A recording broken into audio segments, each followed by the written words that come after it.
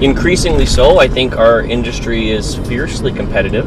I think that the way that people gather information, the way that people are using the internet to research vehicles, it allows them to have a much broader base of search. So they're looking at vehicles that they wouldn't normally have. You know, there 10 years ago they either looked at a Honda or a Toyota, and maybe a Mazda, maybe a Nissan, because that was the Japanese market, and people either bought Japanese or domestic.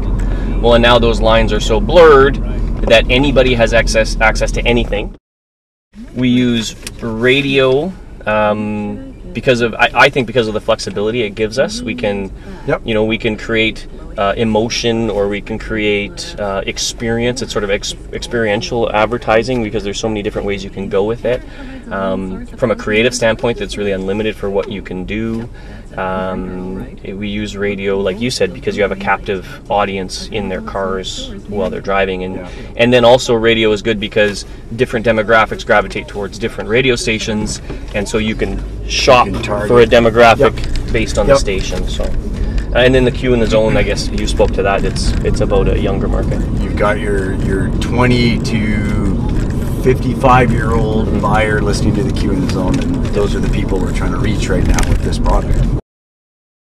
I would say that they have a phenomenal production team. Like, they're just very, very talented. They seem to understand what we're trying to accomplish, and they're always looking for feedback. Is, you know, for, are we on the right track, or is this working for us? We are seeing a much younger demographic coming to look at Civic, which they should be, because it has all the technology that you would want if you're in a demographic that is a little more advanced than print or newspapers.